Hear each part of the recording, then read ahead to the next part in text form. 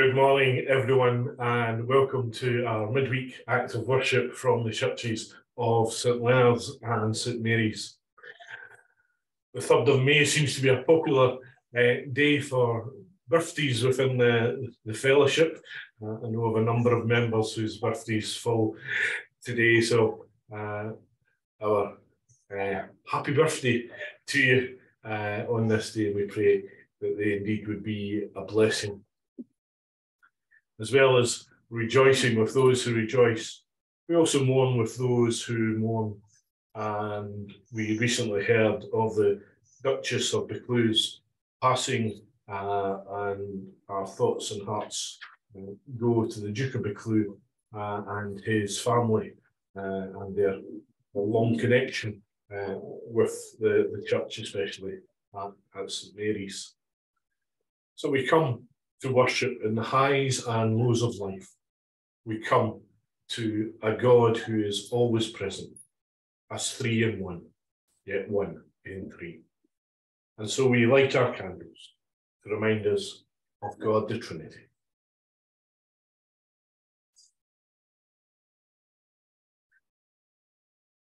We will light a light in the name of the Maker, who lit the world and breathed the breath of life into us. We will light a light in the name of the Son, who saved the world and stretched out his hand in love to us. We will light a light in the name of the Spirit, who encompasses the world and blesses our souls with yearning. We will light 3 lights for the Trinity of love. God above us, God beside us, God beneath us, the beginning, the end, the everlasting one. Gather us in, the lost and the lonely, the broken and breaking, the tired and aching, the young and the old, the stranger and friend. Forgive us and renew us, strengthen and heal us, for we are one family with Christ Jesus as our head. Our opening song, Jesus Christ, our living hope, a song of resurrection.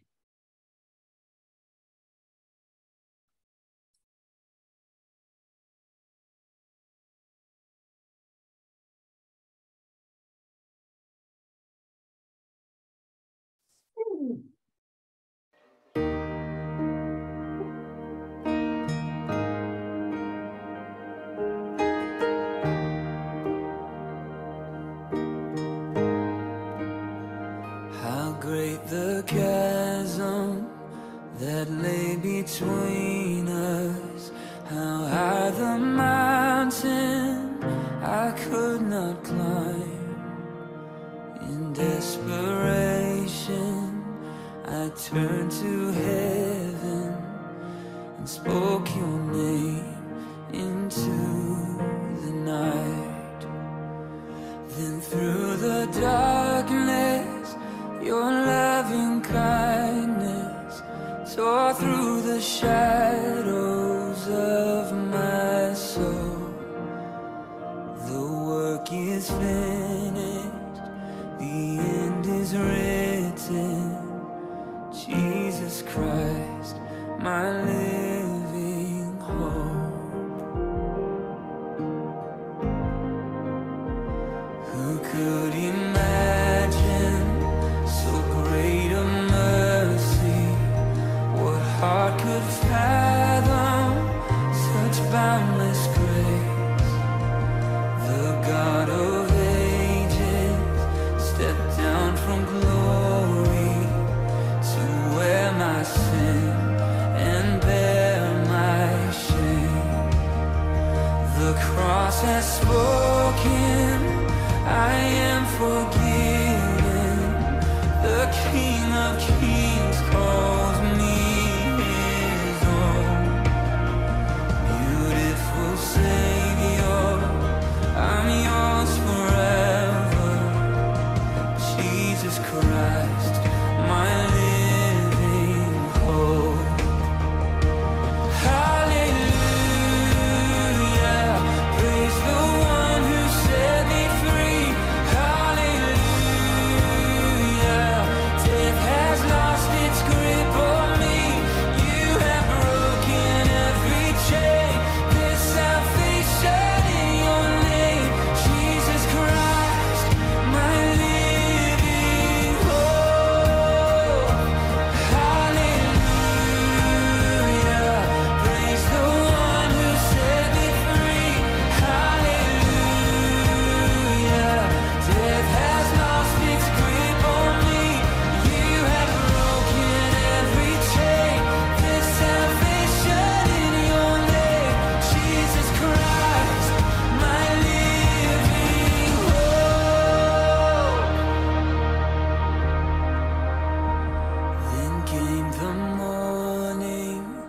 that sealed the promise. Your buried body began to breathe. Out of the silence, the roaring lion declared the grave has no claim on me. Then came the morning that sealed the promise. Your buried body began to breathe. Out of the silence, the roaring lion declared the grave has no claim on me. Jesus, yours is the victory. Oh, hallelujah. Praise the one who set me free. Hallelujah. Death has lost its grip on me. You have broken every chain. There's salvation in your name. Jesus Christ, my living hope. Hallelujah. Praise the one who set me free. Hallelujah. Death has lost its grip on me. You have broken every chain. There's salvation in your name. Jesus Christ, my living hope. Jesus Christ, my living hope. Oh God, you are my living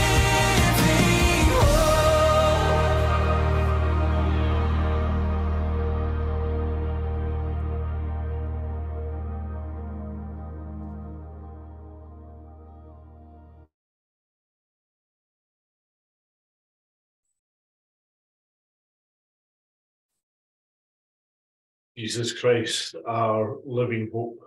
Of course, is he alive and well this morning? I'm sad that some I'm working away next door, which might mean we'll have to quieten down busy a little. So, in our normal Sunday service, we normally have two readings, a gospel reading and a reading from the epistle or an Old Testament reading. This week, our gospel takes us to John 14, passage that talks about Jesus saying he is the way, the truth, and the life. And in our Father's house, there are many rooms, a very familiar passage. So I'm going to read the epistle reading for today, which takes us to 1 Peter chapter 2. And there Peter writes, "Rid yourself of all malice and of all deceit, hypocrisy, envy, and slander of every kind. Be like newborn babies, crave pure spiritual milk, so that by it you may grow up in your salvation, now that you have tasted that the Lord is good.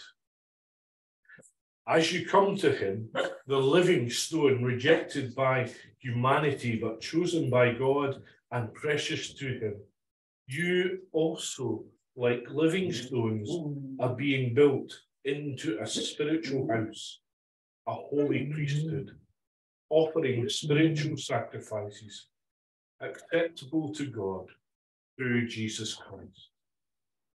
In the scripture, it says, "See, I lay in Zion a stone, a chosen and precious cornerstone. Anyone who trusts in him will never be put to shame."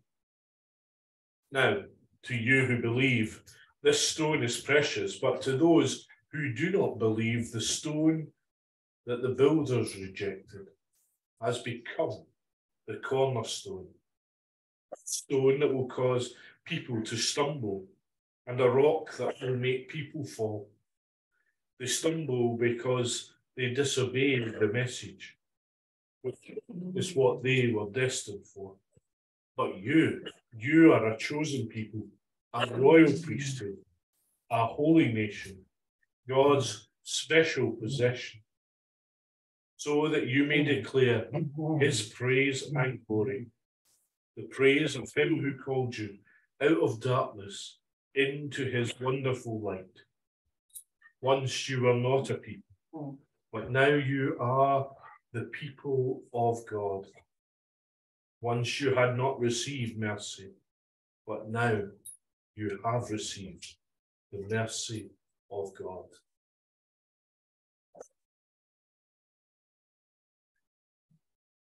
We often talk about the metaphors of building. When we hear of Jesus being called a stone,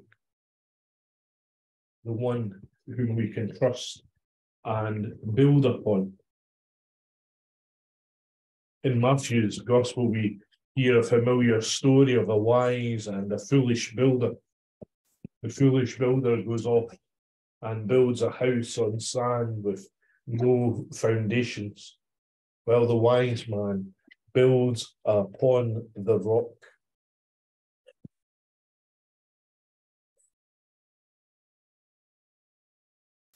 Floods come, hardship comes, struggles of life come.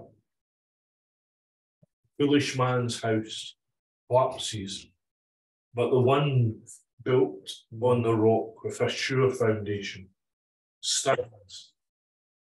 We are called to build our lives on Christ, like a cornerstone of the building, holding us up into a house, a spiritual house, a house of the priesthood, a house of God, a place where we receive mercy and grace, called to be part of our Father's house. As he's making it hard for us today. So we go to our next song.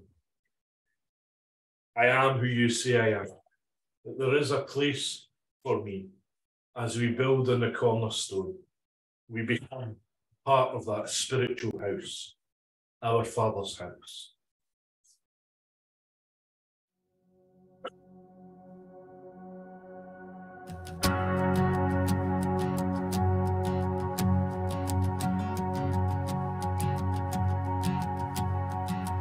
Who am I that the highest king would welcome me?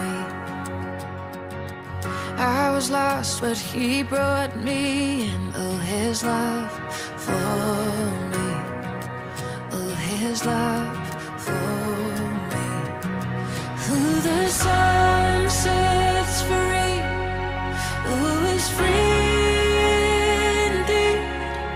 I'm a child of God, yes I am. Free at last, he has ransomed me, his grace runs deep. While I was a slave to sin, Jesus died for me. Yes, he died for me. Who the sun sets free, who is free indeed. I'm a child of God, yes I am.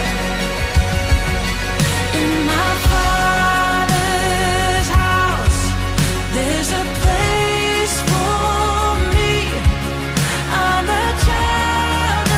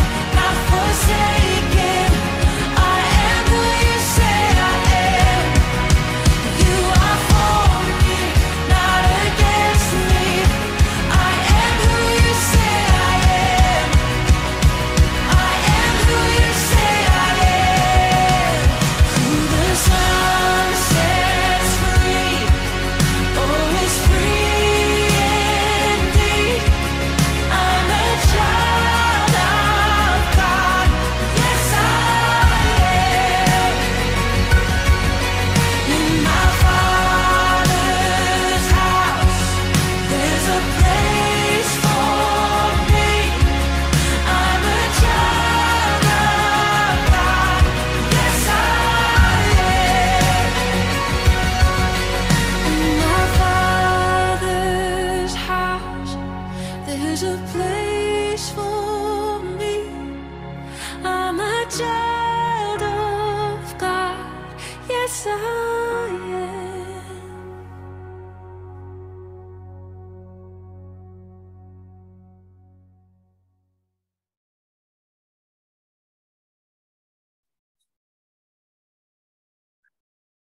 One day there'll be normal service, whatever normal is. Let us come to a time of prayer. Lord, we thank you that we can build our lives upon you, a sure and solid foundation for our faith. We thank you that you are our cornerstone. Lord, help us to lean on you, to rely on you, to come to you with our prayers and our petitions for this day. We continue to pray for the world around us, giving thanks for the beauty and wonder of creation, but also again acknowledging man's inhumanity, acknowledging sin at work through conflict and unrest. And we pray against the wars and conflicts in many countries, continuing for peace, praying for peace to come to Ukraine, for peace in Sudan, for peace in the world. While we pray for our leaders and for those who are vying for power, that they would be people of justice, people of integrity, people of peace. Help them, Lord, to have sure foundations and not to build upon the unstable belief in themselves or in wealth, but to trust in you. Lord, we pray too for our new King, for Charles, as he comes to this special time of enthronement and coronation. We ask you, Lord God, that his kingship would be a reflection of his mother's kingship, of that servanthood, of that faithfulness. We thank you for his love for the earth, for the ecosystem. We pray, Lord, that although he enters a role where he may have to be seen as being politically quiet, that he would also have the opportunity to speak out for the good of the earth and of all people in need at this time. We ask you to watch over Charles and his wife Camilla. Lord, may they not just be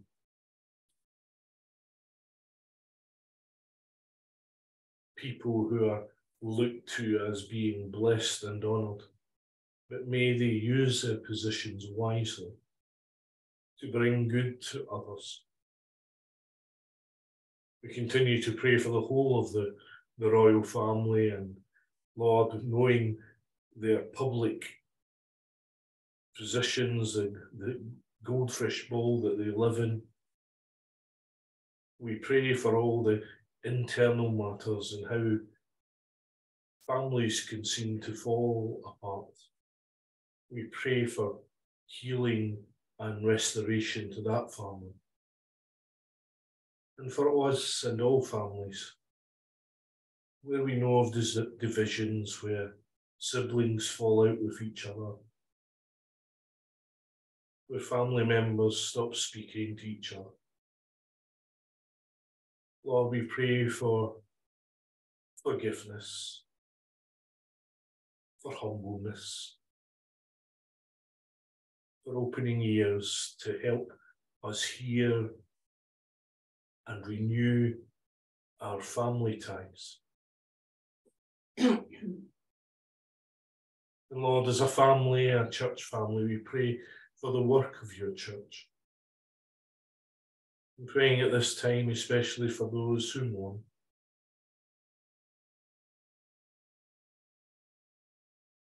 We pray especially for Val as we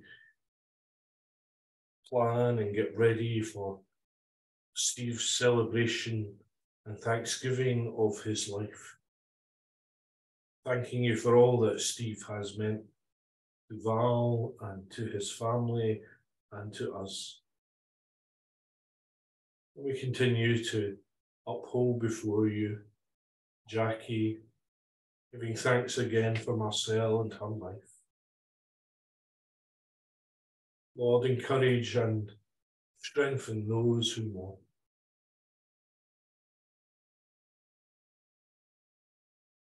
And Lord, for us as a church, we pray that as we come to celebrate the coronation, that indeed it would be a time of celebration. We pray for your blessing and your guidance upon our events over the weekend. That your hand would be upon them, that your presence would be known. That as we celebrate the enthronement of our new King, we would continue to hail you as the King of Kings. And help us, Lord, to always remember that you are the foundation of our faith, and to build on you, to build together a spiritual house into which all are welcome. In Jesus' name. Amen. Well, we've talked a lot about cornerstones and building, and our closing song for today is that song, Cornerstone, My Hope is Found.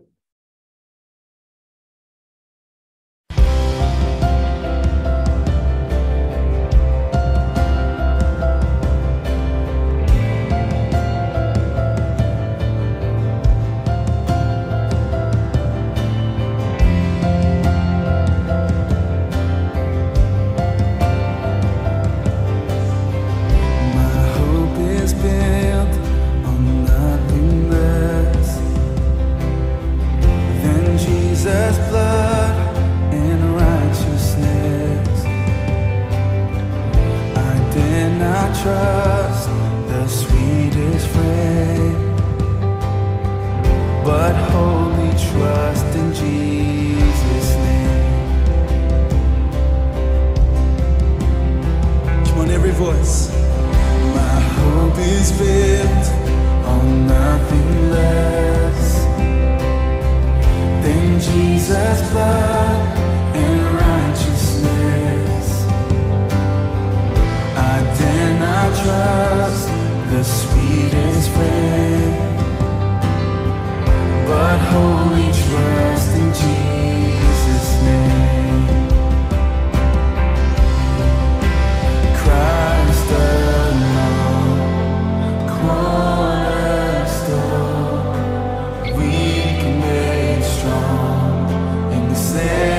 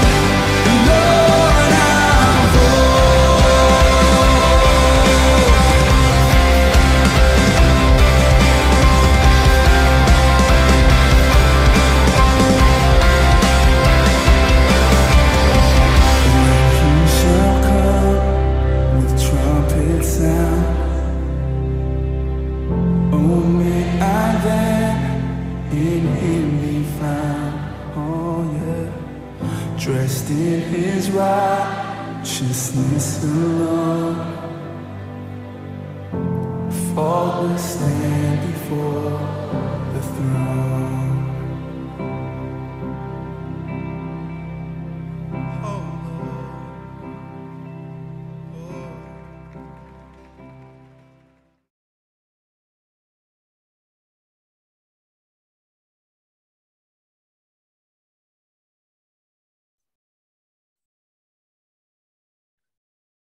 Let us pray. That the God of peace, who brought again from the dead our Lord Jesus Christ, that great shepherd of the sheep, through the blood of the eternal covenant, make you perfect in every good work to do his will, working in you that which is well-pleasing in his sight. And may the blessing of God Almighty, the Father, the Son, and the Holy Spirit be among you and remain with you now and always. Amen. Thank you for joining with us for this short act of worship as we consider what it means to build our lives upon Christ, our cornerstone. Come along on Sunday at either church, 10 o'clock, for worship. We would love to see you there. On Saturday afternoon, as part of our coronation celebrations, there's an opportunity to have cake and coffee and fellowship together at St Mary's. And then on the Sunday afternoon, after our morning worship, to join up at St Leonard's for a fellowship lunch together, to which all are invited. We hope you can be with us and enjoy this special time of celebration in our land. Go in peace to love and serve the Lord. Amen. Bye.